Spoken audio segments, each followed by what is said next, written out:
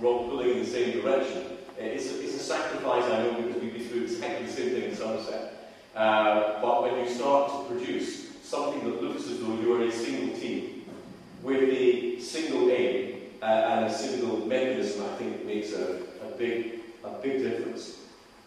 For many people, their introduction to Conservative politics has been since the 1990s, when the Conservative brand was not something you necessarily wanted to be associated with.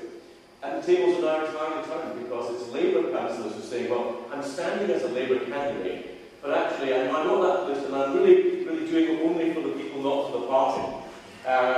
Which is exactly what I had as a whip during John Major's government, when almost every Conservative MP was doing their best to distance themselves from the brand. Now we've got a chance to win when the brand is strong, and therefore the more that we associate ourselves with what is a strong, unified, forward-looking, optimistic message for the future, the better. So congratulations on that.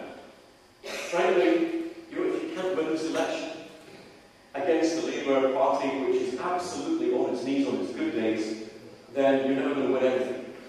This is a government that is probably more discredited even than the last Labour government in the late 1970s, when it was falling apart.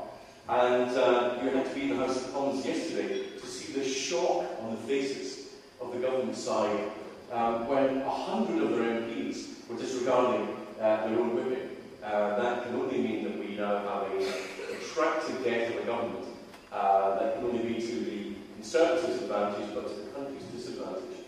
And the new Labour myth is, of course, based on a big lie, which is that Gordon Brown was a good Chancellor of the Exchequer. This is what they had based themselves on for 12 years. And even before we got to the global recession, it's worth reminding every voter that you meet that before the global credit crunch came, we already had the highest taxes for 25 years in Britain. We already had the worst savings ratio since the 1940s. He sold our gold at exactly the wrong point of our cycle, costing us billions of pounds. And before unemployment started to go up, we had a 950,000 headline drop in unemployment and a 928,000 increase in the public sector, largely inside government. And that's reflected here in Staffordshire, where 46% more people work for the council than in 2000. And it's this that we've got to strip out. It's this excess cost. And as I'm saying downstairs to some of your colleagues, we should be asking every single person who works for this council, what would people notice if you weren't employed here? And if they can't answer that question, they should be employed here. And that's the rigour that we will have to bring to government at every single level. And we have to start asking whether what government is doing at every level needs to be done by government at all. And if it doesn't need to be done by government, leave it alone. We should be doing only the things that we need to do, and whatever tier of government we happen to operate in. However, I have a word of warning, which is that because we've got a very big opinion poll lead, because Labour are very unpopular, there will be a danger amongst our workers to be complacent, and there will be a danger amongst our voters to be complacent and assume that we're going to win simply because Labour are very unpopular. And we can't allow that to happen, which is why we will require a huge amount of hard work. We require canvassing, we require a lot of leafleting, we require a lot of looking out. Because we've got to get our vote out, because there is nothing that Labour would get greater comfort from than if we didn't perform as well as the opinion polls suggest. Then they would say, you see, it's not really as bad for Labour, and then you know what sort of bandwagon you can generate from that sort of activity. And I'm sure the BBC would be only too happy to have that message day after polling. Tories aren't really doing as well as the polls say, so we have to make sure that we do that well. I've been looking through your manifesto, which I think is actually a very good document. And it's good because it's simple and it's clear. 2 years ago, in Old Somerset, we won back our council with only 3 promises. In fact, we said we will not promise you anything but these 3 things. That we will keep your council tax rises down, that we will repair the pitiful state of the roads in Old Somerset, and we will collect your rubbish once a week. There are very strong similarities in themes to what you're proposing here. That you will just cut out the waste, that you'll have a review of what is happening in terms of spending, you'll keep the council tax rises down, you'll fix the things that people want fixing, and you'll not meddle in things that you need to be involved in the first place. I think that is exactly the sort of message that we have to take through, not just to win the election, but because what happens after the election will be very difficult. And you can work hard during this campaign. You're allowed one night of celebration when you win. But believe me, after that, it's going to be anything but easy. Because you're going to be in control of a large chunk of local government at a time when it will be necessary for an incoming Conservative government to severely restrict the flow of money. If we're to turn our country's economy back around and to allow the private sector and the wealth creators to come back into our economy and generate the income that we need to reduce the country's debts. That's not going to be easy for any of us.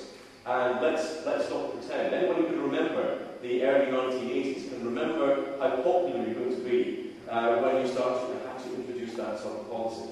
But we can have one thing behind us, one thing that we can drive ourselves with, and that's to know that we're doing the right thing, that we're not doing the popular thing. And if you want to be popular, go into light entertainment.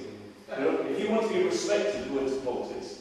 But you'll only be respected if you do the right things. And you do the right things by understanding that country comes first, your constituents come second, and your party comes third.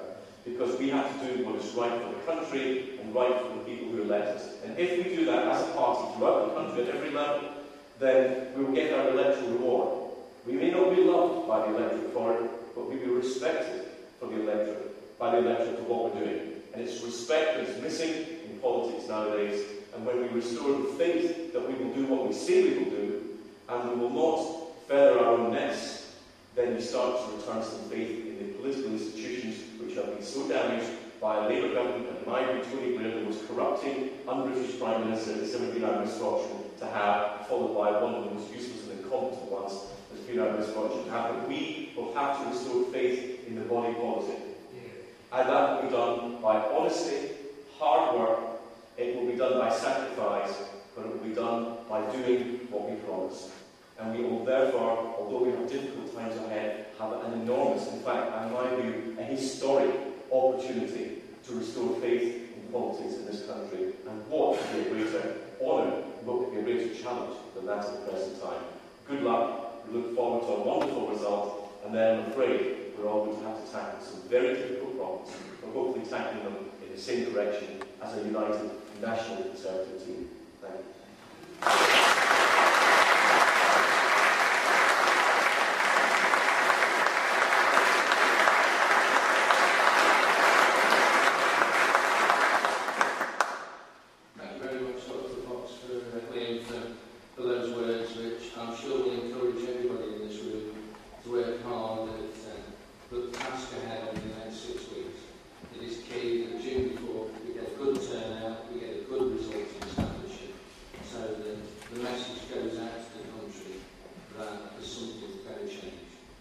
Thank you very much.